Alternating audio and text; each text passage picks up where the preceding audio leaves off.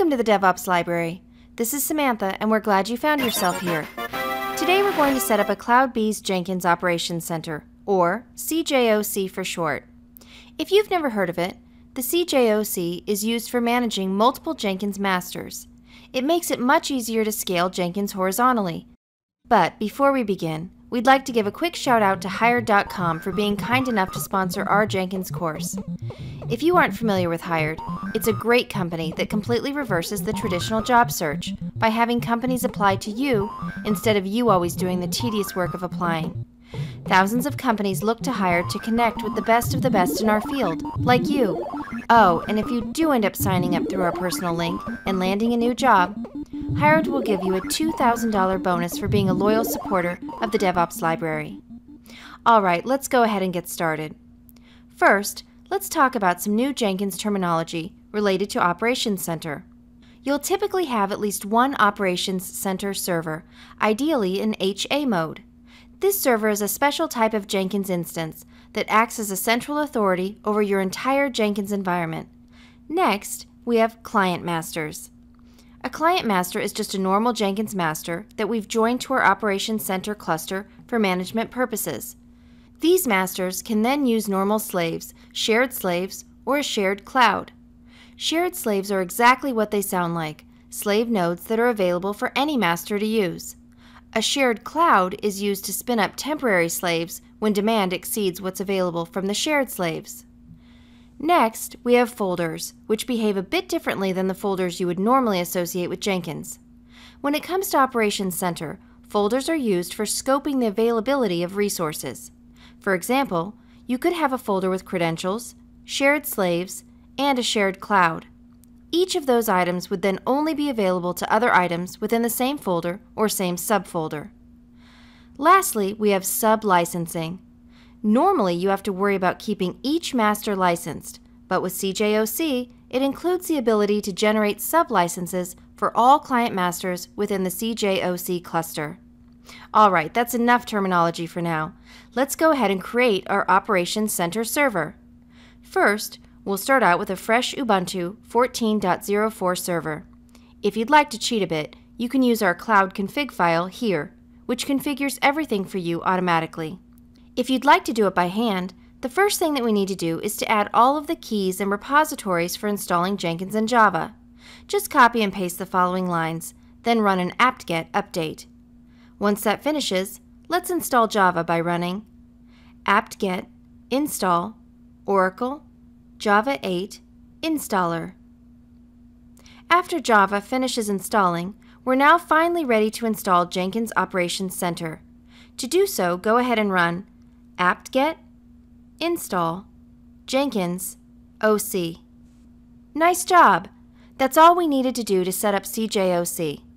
Now let's open up a web browser and go to the IP address of the VM on port 8888. You will need to sign up for a trial license if you don't have an enterprise license yet. After licensing the server, we need to configure the Jenkins URL before doing anything else. Go to Manage Jenkins, followed by Configure System. You should see a line titled Jenkins URL near the bottom of the page. If you've set up a DNS name for the CJOC server, you can use that here. Otherwise, just leave it as it is and click Save. Alright, we're finally ready to add some client masters. If you already have some masters available, feel free to use them. Otherwise, you can use our two cloud config files below to spin up some new ones. After the masters come up, we need to add them to Operations Center. On the CJOC web interface, select New Item. Then type in a name for the master and select Client Master for the item type. On the configuration page, we'll stick with the defaults. Before we move on though, let's talk about what a few of the settings are used for. The OnMaster Executors setting is used to force a set number of executors. From a security and performance perspective, we highly recommend checking the Enforce box and setting this to 0, as every job should be running on slaves, not masters. Another useful setting is the Master Owner configuration.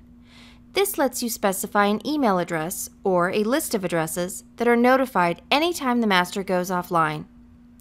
The licensing section is helpful as well, as you can have Operations Center take care of the licensing on your masters, as well as telling them to use a specific Jenkins Update Center, which works sort of the same way that a WSUS server works on Windows. Alright, go ahead and click Save. On the next page, type in the URL of the Jenkins master, then click Push Configuration. Within a minute or so, you'll be redirected to the master you're trying to add. Now click Join Operations Center to complete the process. Perfect! Go ahead and go through the same steps to add the other one. Once you're finished, the CJOC should look something like this. Great job! At this point, it's really up to you how you configure it, but we'll run through some of the most commonly used features. First, let's talk about shared configurations.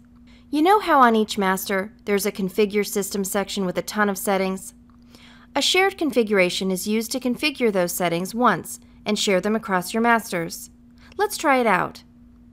We'll set up a shared configuration that ensures the latest version of Java is installed on all of our masters. Click New Item, type in a name, then select Miscellaneous Configuration Container. On the next page, click Add Snippet. We'll go with Tools Installation, followed by Add Tool. Select JDK, give it a name, and select which version you'd like to use. Once you have the settings that you'd like, hit Save. At this point, every one of our masters will now ensure that the latest JDK is installed. Pretty cool, huh? If for some odd reason you have a master that should not share configurations, you can always opt out of its individual system config page. Alright, next we have shared slaves.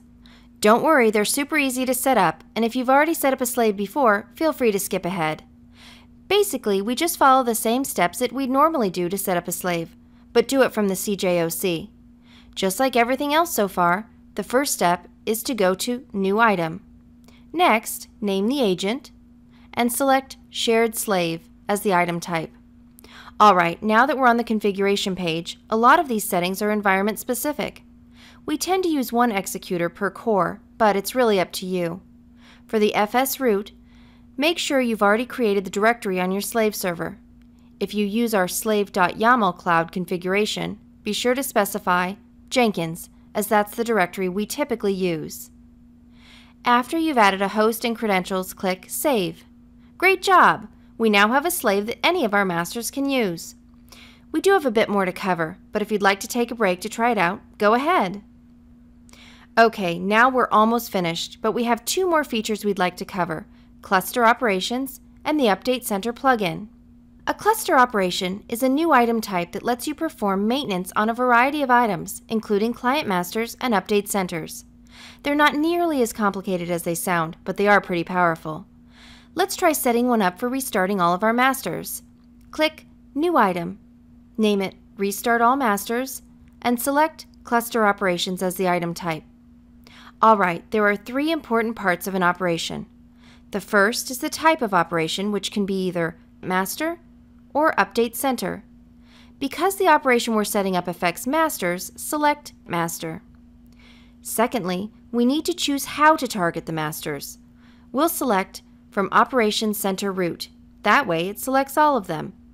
You can optionally specify a filter if you'd like to get a bit more granular than the list of target sources. Third, we need to specify what steps the operation should actually take. For this operation, select Restart Now, then save it. Great job! You've successfully set up a cluster operation. If you'd like, you can run it now, and both our masters will be restarted immediately. It's really cool, isn't it? Alright, we're finally almost finished. We have one final topic to cover: Update Centers. An Update Center is created the same way everything else was created. Just go to New Item, name the Update Center, and select Update Center as the job type.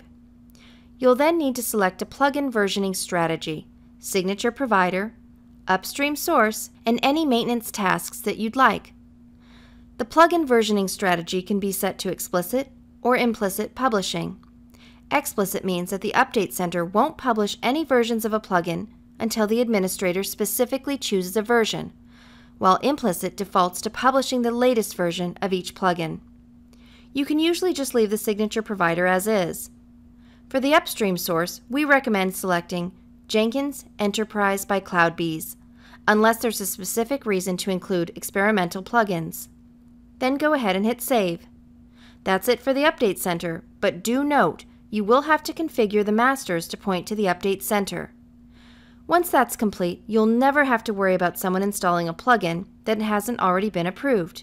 You can do it manually, or by using the Update Center Installer plugin. Well, that was a pretty long lesson. We've covered a ton of material. Great job following along.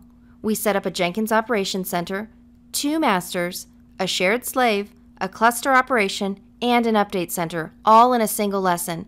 Thank you as always so much for watching. We'd like to give another last shout out to Hired for sponsoring this course. If you're into DevOps, there's a pretty good chance you've had to deal with pushy recruiters and countless emails, as well as spent many hours searching for DevOps opportunities. The reason we love using Hired is that it completely reverses this situation and puts the power back in your hands by having companies send you interview requests that you can choose to pursue. They even come with upfront salary and equity. By having you fill out information that's specific to what you're looking for and your individual strengths and talents, it ensures that the only companies you'll hear from will be a great fit for you. Plus, Hired is entirely free, and they're even going to give you a $2,000 bonus after you land a job using our DevOps Library link. We highly recommend giving them a shot. They do a fantastic job, especially for our DevOps community. Thanks again for watching today. If you like our videos, please subscribe to our YouTube channel. If you love them and want to help us, consider visiting us at patreon.com/DevOpsLibrary. We'll even list you on our high scores list at the end of each video. Thanks again. We'll see you soon.